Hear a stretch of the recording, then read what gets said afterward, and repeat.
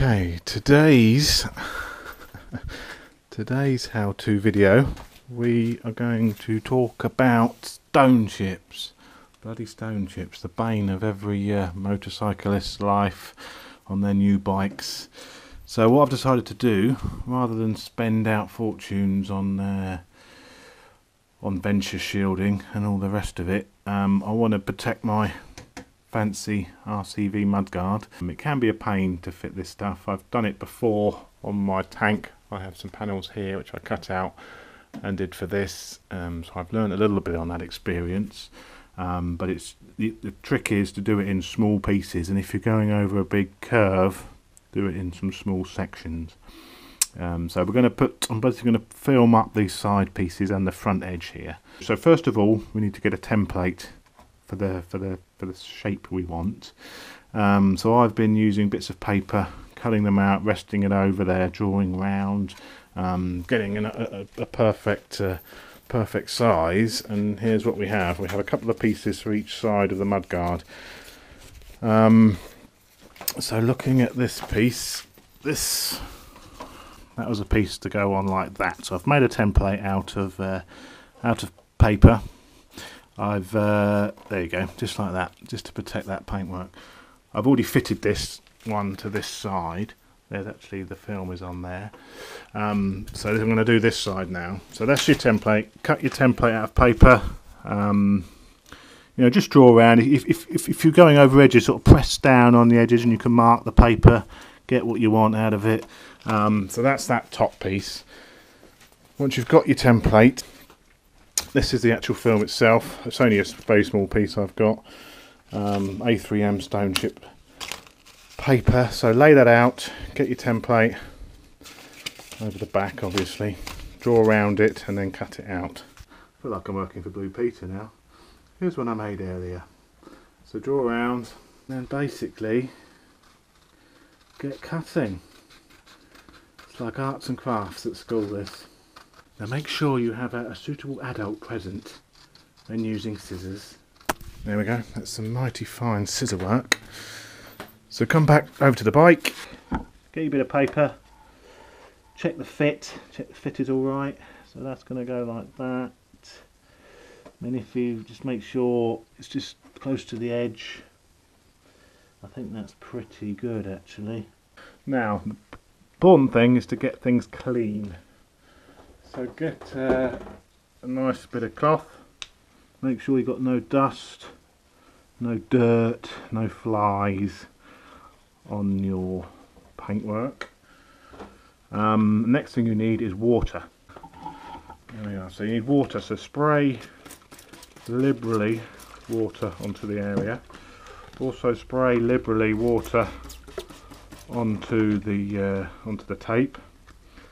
Peel off the backing without trying to fold it too much. Obviously make sure you've got clean hands as well, because you don't want to get any dust or anything behind the paper, so do it in a clean environment. Spray that sticky side.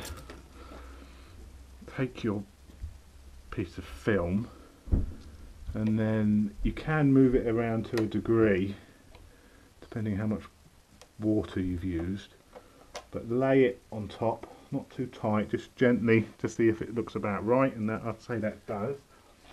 Take a credit card, or ideally a rubber squeegee, like to press it on, but this will have to do, it's all I've got, and then work out from the middle, work your way outwards, forcing the water and any bubbles out with it. So like that. Keep it like that. Oh yeah, that's looking good. That's looking good. And you won't get them all out, but they do come out over time. Then once you've got the majority out, get your clean bit of rag again and do the same thing with the rag, making sure the edges are stuck down. If the edges don't take very well, which they sometimes don't, you can use a hairdryer and just heat it and it will activate the glues. See, that's just lifting slightly there. So I may have to get my my heat gun on that. I do not own a hairdryer because I have no hair. Especially at the moment, I'm sporting a new sleek haircut, which the missus hates. So there we are. So that's looking pretty good. That's looking pretty good actually. What I'll do now is put my mounting bolt back on. So I've got a little reamer here. You could use a drill bit, you know, not in a drill, but just a sharp drill bit. Just pierce that film like so. Get my bolt and put him back in place where he was. So there we are. So that's that piece on. So the secret is not to try and do a big piece at a time, and not to try and bend over too many surfaces, because it does get tricky if you're trying to bend it. If you're trying to bend it like Beckham, it won't work. Push it down. So that's pretty good. That's pretty good for that piece. Not bad at all. Not bad at all. So next bit now, like that it will be. It's like a name of a movie. So done that. So then cut out your. This is just plain paper for now, just to make sure my template is the right size. There we are. So there's the template. Hold it up again. I think that's fine. So I'll cut that out of the stone chip stuff now. Okay, marked it out. Cut it out. And now I've cocked up, because that is the wrong side now, see? I've done it the wrong way round. So this is going to have to be for the other side. Take 2, side number 2. So here we are. So check your template again. The right side of the bike this time is always handy. I know, ice cream man. He's keen, he's keen. We may have to have an ice cream break in a minute. So yeah, I'm pushing that around the edge of the guard there to give me that edge. So I can see where that's folded. I'll cut up that edge. Like so. So I think that I think will do the job. So get your water.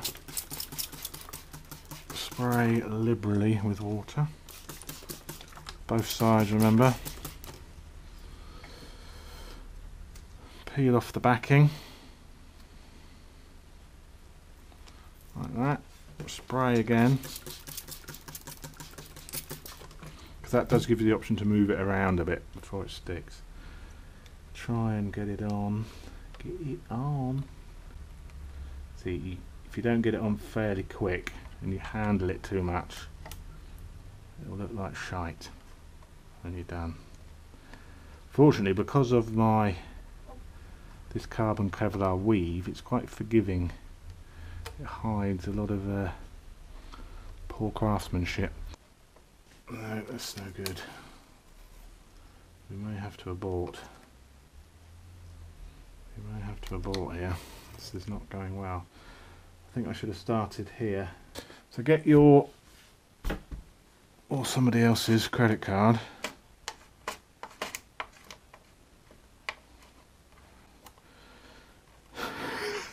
This is not the best how. This isn't a how-to video. This is how not to video. I didn't say I was good at this, did I?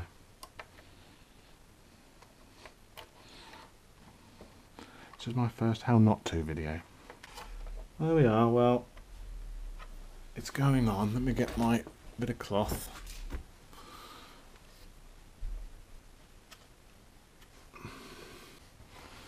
Close but no cigar. What we do is just trim it a bit.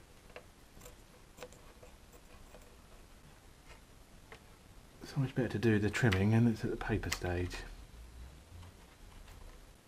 Oh dear, it's the balls up. I think I'd rather have stone chips than this on there. Little points like that where it's not quite stuck down is we'll get a bit of heat on it with my heat gun on a low setting.